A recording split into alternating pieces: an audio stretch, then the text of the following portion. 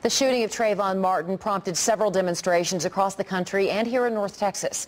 Thousands rallied in the streets and on college campuses calling for Zimmerman's arrest. Our team coverage of the story continues with CBS 11's Jay Gormley. So Jay, what's the reaction been to today's developments? Well, Karen, an SMU student who participated in one of those rallies summed it up this way. She said justice postponed is better than justice denied. They rallied at UTA. They rallied at Paul Quinn College, and they rallied at SMU. Today's developments have, I think, brought a new hope to the movement of justice for Trayvon. Renetta Nance helped organize the SMU rally for Trayvon Martin. Despite her moral victory, the junior cautions against vigilante justice. George Zimmerman has been tried in the court of public opinion, but he hasn't been tried in our justice system, and I feel like a lot of the vigilante justice that people are kind of wishing upon him really isn't what our country stands for. Dallas City Councilman Dwayne Caraway says charges had to be filed in order, in his opinion, to right a terrible wrong. It was a matter of doing the right thing.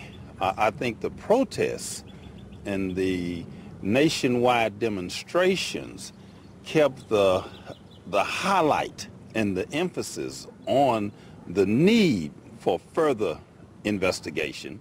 But critics may argue that prosecutors in Florida caved under the pressure of criticism.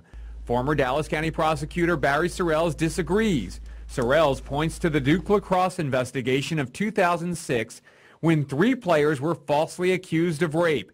The district attorney in that case was disbarred after allegedly disregarding evidence that proved the charges were false. Sorrels believes Florida prosecutors were determined not to make the same mistake. The lessons is that you don't rush to judgment.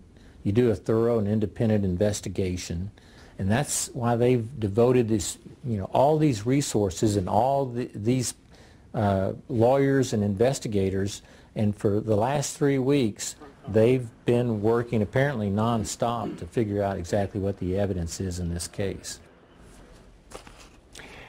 The question now is this enough for those who demanded justice? In other words, how will this play with the public if George Zimmerman is found not guilty? Reporting live in the newsroom, Jay Gormley, CBS 11 News. All right, Jay, thank you.